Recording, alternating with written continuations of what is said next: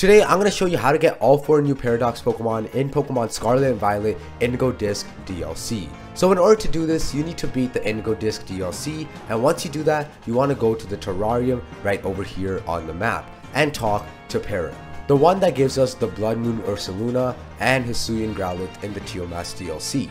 You want to teleport to the Savannah Rest Point right here, and if you turn around, you will see Perrin. When you talk to her, she will ask you to register 200 Pokemon, which means you need to catch 200 Pokemon.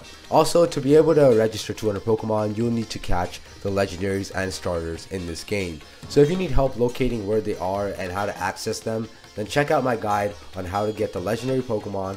Anyways, once you get 200 Pokemon registered, you want to go talk to Perrin, and when you talk to her, she will give you 2 pictures of 2 Pokemon, and they are the 2 new Paradox Pokemon. So if you have Scarlet, it will be Gouging Fire and Raging Bolt. Nice name. If you have Violet like me, it will be Iron Boulder and Iron Crown. So in order to catch these Pokemon, you need to go to Area 0. So you want to teleport to the 0 lab, go inside, and go to Research Station number 1.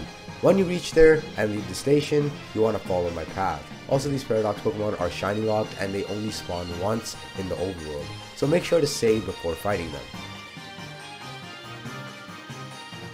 If you follow my path, you'll see Gouging Fire or Iron Boulder, so you want to save your game and try to catch the Paradox Pokemon. This is Gouging Fire's type and its type weaknesses, and this is Iron Boulder's type and its type weaknesses. These are a bit challenging to catch, so it might take some time. So using False Swipe on a Paradox Pokemon will be super helpful. In order to get Raging Bolt or Iron Crown's location, we need to go back to the 0 lab. Once we're in the 0 lab, you want to get off from the hangar, and once you are off, you want to follow my path. Alright, so you want to jump down this hole and you will see Raging Bolt or Iron Crown.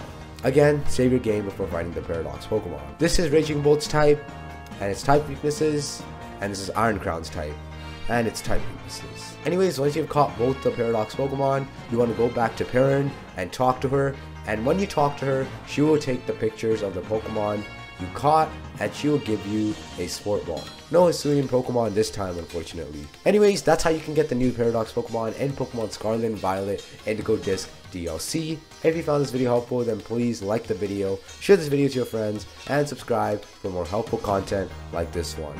If you want to check out other helpful Indigo Disc guides, then check this playlist filled with all helpful guides. Thanks for watching this video, and I'll be seeing you guys in my next video. Till then, stay safe and have an awesome day, gamers.